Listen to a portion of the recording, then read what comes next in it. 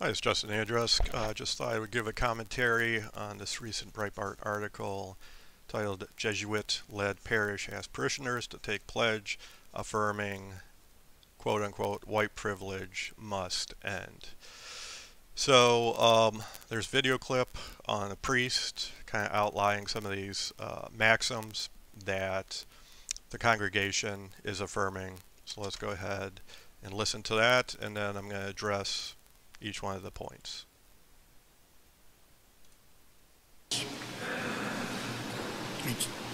Do you support racial justice, equity, and compassion in human relations?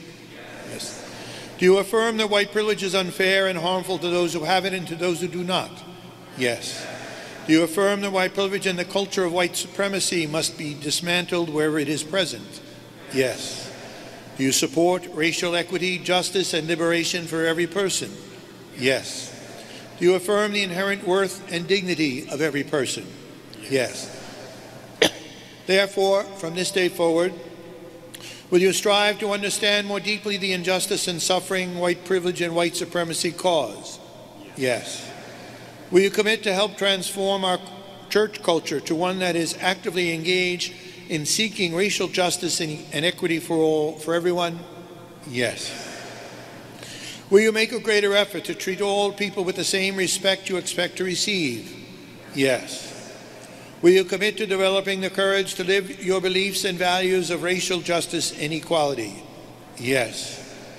Will you strive to eliminate racial prejudice from your thoughts and actions so that you can better promote the racial justice efforts of our church? Yes. Will you renew and honor this pledge daily, knowing that our church and our community, our nation and our world will be better places because of our efforts? Yes. Okay, so figure it best just to kind of go through each of these points one by one. Okay, and not all of them are necessarily, actually most of them are racist, as we'll see, but not all of them are.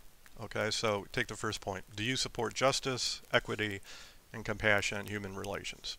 Nothing really wrong with that. That's quite biblical throughout the Bible. So point two, do you affirm that white privilege is unfair and harmful to those who have it and to those who do not? So now you've got the racist card being played, okay, which of course is not biblical. We're all one in Christ, right? Jew, Gentile, and all races in between have been unified by the cross. So this is a problem, right? Point three, which is even more problematic. Do you affirm that white privilege and the culture of white supremacy must be dismantled wherever it is present? Okay, so part of it looks okay, white supremacy, but the problem I see is they are conjoining what they are perceiving as white privilege with the culture of white supremacy, right? So they're essentially combining white privilege and white supremacy into one. So essentially anyone who denies white privilege is a white supremacist. That's how it reads, which is real problematic, but not for the Jesuits, as we'll see later. Do you support racial equity, justice, and liberation for every person? Yes, basically saying the same thing as the first point.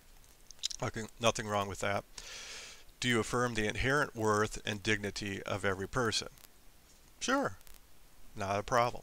Therefore, from this day forward, will you strive to understand more deeply the injustice and suffering, white privilege, and white supremacy clause? Again, asking for, reaffirming the earlier point on that.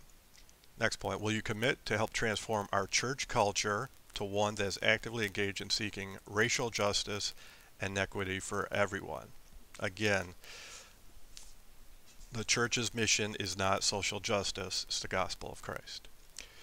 Next point, will you make a greater effort to treat all people with the same respect you expect to receive, right? So nothing wrong with that. Like I mentioned, there's a number of these points that they're biblical and they're good. Next one, will you commit to developing the courage to live your beliefs and values of racial justice and equality? Now, if they stripped racial justice from this, it wouldn't be a problem. But again, they're playing the race card. Next point, will you strive daily to eliminate racial prejudice from your thoughts and actions so that you can better promote the racial justice efforts of your church? Again, they're race baiting with this statement. And the final one, will you renew and honor this pledge daily, knowing that our church, our community, and our nation, our world will be better places because of my efforts, right?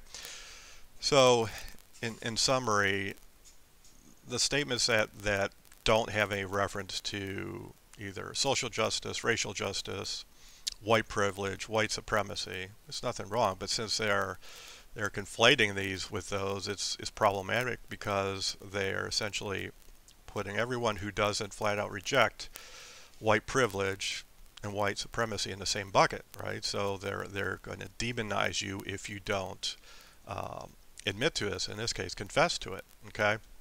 Now, this is coming from the Jesuits. Now, the Jesuits have a long history, especially from the Reformation. They initiated what's counter-Reformation to the Protestant Reformation. And so they have specific aims and goals, right? So I'm going to read from a great book here. You can see the Jesuits, Their Morals, Maxims, and Plots Against Kings, Nations, and Churches, 1881, by James Atkin Wiley. So this is a book totally dedicated to the history of Jesuits and their tactics, mainly coming from the counter-Reformation. To basically, their goal is to undo the Protestant Reformation because of what Protestantism did to Roman Catholicism. I'm going to read one specific quote. Their mission, the Jesuits, on which all their efforts were made to concentrate, was to quench the liberties of the New Age, corrupt the churches of the Reformed faith, undermine the thrones of disobedient kings, convulse non-Catholic nations, in short, to break down the world, and having broken it down, to build it up again and assume the government of it. Now, we're in a much different climate, both religiously, politically, economically, but their goal is the same, right?